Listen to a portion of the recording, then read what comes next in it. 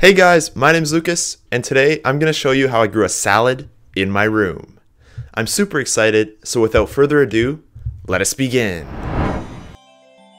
I start off with a 72 cell seed tray which I will fill with my custom potting soil mix. Link in the description for a video on how to make this. This is the messy part of the project, and it takes a few minutes to completely fill the seed tray with soil.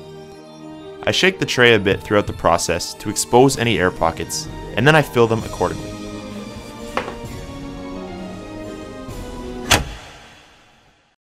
I then place the filled seed tray underneath my grow light, and pour about 1/4 inch of lukewarm tap water into the tray. This will pre-moisten the potting soil, preparing it for seed sowing. About 2 hours later, the soil is moist and ready for planting. I'm planting 3 varieties of lettuce: Buttercrunch, Romaine, and black-seeded Simpson. These seeds are coated for easier handling and visibility, as well as increased oxygen penetration. It's extremely important to label the cells so that you remember what you planted where. These are just some cheap sticker labels I found at the dollar store. You don't have to be fancy.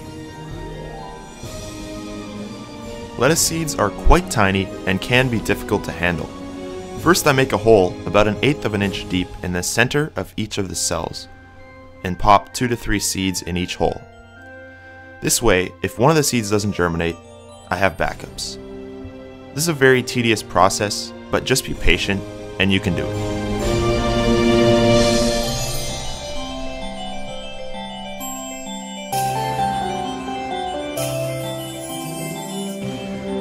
Finally, all the seeds are nestled safely in their germination site. Time to mist the top of the growing medium to ensure that the seeds have good contact with moisture. This is crucial for germination. After this, I place a clear plastic dome over the tray. This helps maintain moisture levels. Monitor the tray every day and remove the plastic if you see mold.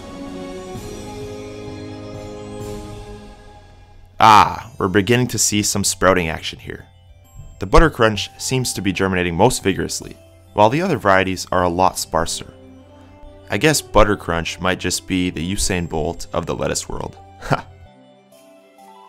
Finally, things are filling in a little better, and the seedlings are becoming larger. There are still some cells with no sprouts, so I'll separate some of the triplets and transplant them into any vacancies. Easy does it now. Don't want to damage these tender little seedlings.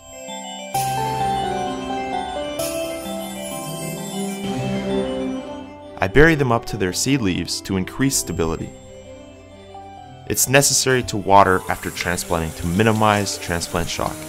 To do this, I use a syringe because it's accurate and heck, why not?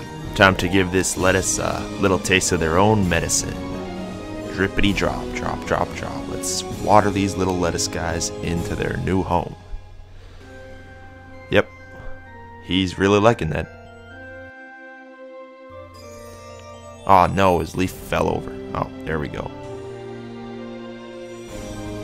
It's day 19, and these lettuce babies are growing up so fast.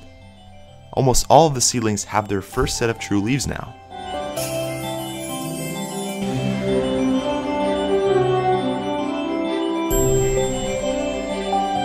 Yeah, these are the black-seeded Simpsons. You can see they got the curly leaves. Really cool. Light green. Overall, things are just looking really great here.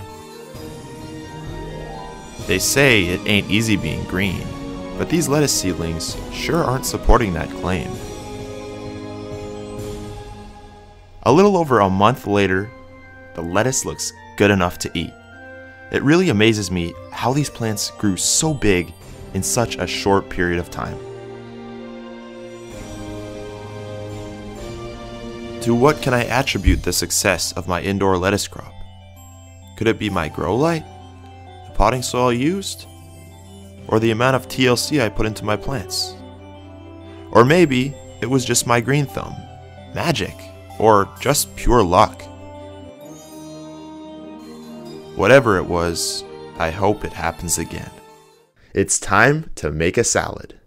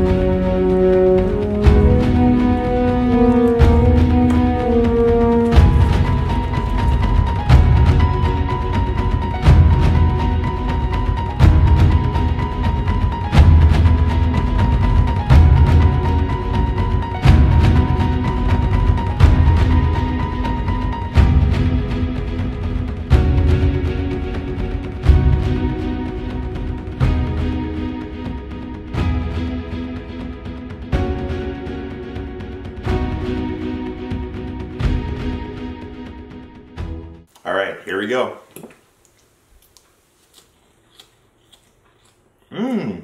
Pretty good. Before you go, don't forget to like and subscribe. Let's see if we can get 1,000 likes on this video. Thank you so much for watching, and as always, grow it best.